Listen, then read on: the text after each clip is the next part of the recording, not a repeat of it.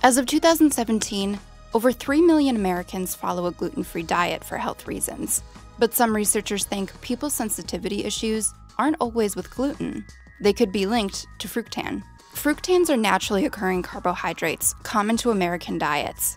Wheat and onions make up about 95% of all fructans we eat. And while fructan and gluten have been linked to gastrointestinal problems in the past, the prevalence of celiac disease hasn't grown, but interest in gluten-free diets has.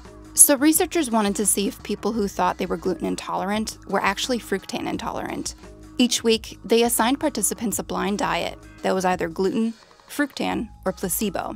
People then said how they felt before moving to the next diet.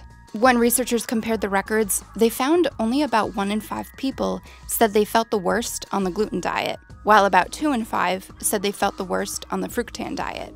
So many claiming to have gluten sensitivities might be focusing on the wrong thing.